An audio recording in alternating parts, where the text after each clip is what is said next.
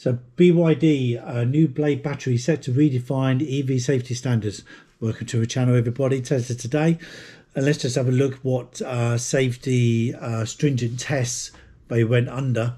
So BYD Blade battery pack, while undergoing now penetration tests, the Blade battery emitted neither smoke nor fire after being penetrated, and its surface temperature only reached 30 to 60 C under the same conditions.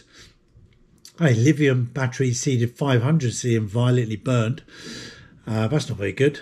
And while a conventional lithium ion block battery did not openly emit flames or smoke, and its surface temperature reached dangerous temperatures 200 to 400 C.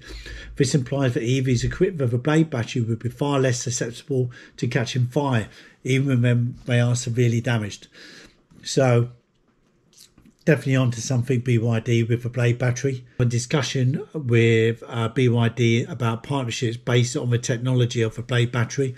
I'm not surprised, and I think you're going to find them in a lot of other car manufacturers like a Toyota and Nissan.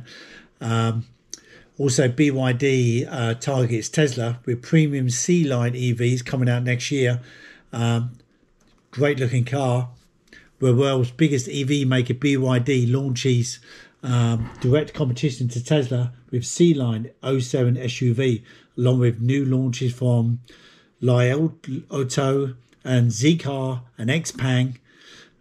China's BYD, the largest electric car maker, has launched a new premium brand called C-Line, along with the C-Line 07 sport utility vehicle, which competes directly with Tesla's vehicles such as the Model Y.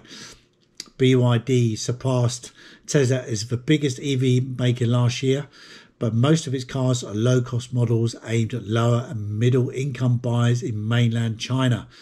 The company has also begun competing in Europe with vehicles including the entry-level Dolphin.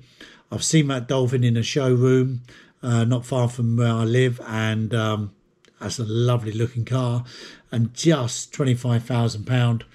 I think that is a bit of a bargain and well worth looking at. And the new C-Line looks an amazing looking car. Again, can't wait till it comes out next year. Today, many vehicle brands or industry analysis noted that the BYD and Tesla have not competed head-on until now. BYD has a significant production cost advantage over Tesla, so they can retail at a lower price. That's confirmed by the UBS bank, that the cost of building a BYD Seal EV is 50% lower than a comparable Tesla Model 3.